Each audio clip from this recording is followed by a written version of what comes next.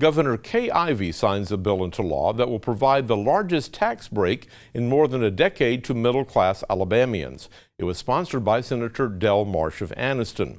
The new law raises the threshold for claiming the maximum exemption for state income taxes.